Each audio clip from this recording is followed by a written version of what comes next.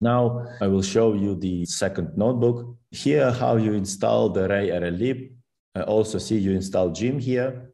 Then you import appropriate packages. Mostly you import array, then Gym. Here you have training, you have a config and a few other functions. This config is for online training of PPO algorithm. Online means that you have a simulation of your environment. You will have a live assault game and your agent will interact with it online.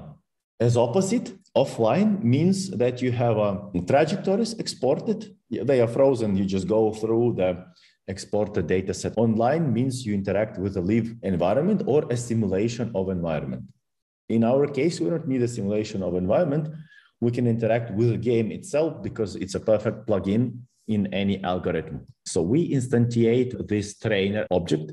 The trainer object has configuration. Remember, I showed you the configuration earlier. This was example of a configuration. Then we do scaling. Scaling is a preparation of agent. We can do some particular data transformations there. We also set up how much workers are we going to use and whether we use GPUs or anything else and the rest of parameters. Then we pass a type of algorithm that we wanted to use and then the rest of the configuration parameters like what kind of environment and what kind of framework we're going to work with. Then we instantiate tuner and these are callbacks. For example, here for this trainer, we add creating a checkpoint at the end. You also can do early stopping, checkpoints every epoch, whatever you find useful. And then we feed tuner with given callbacks.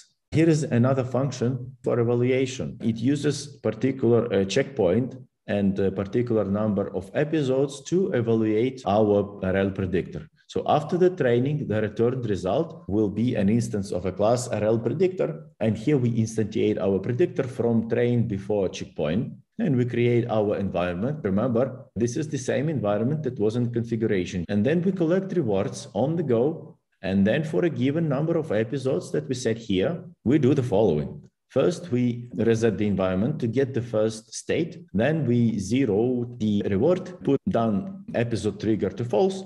And until the end of episode, see, while not done, we do the following. We use our trained agent as a policy. NP array are observations. They are observations, and we use observations to predict actions. Our predictor, our agent, is by fact policy. This policy predicts optimal actions. We hope that they are optimal. We will know only after the validation. These actions then passed to the environment. On every step, we're receiving another observation, reward, marker of whether the episode was completed, and diagnostic information. Here, we add up the total reward. See, we're adding reward by reward, and after this action, we will get a reward for every episode.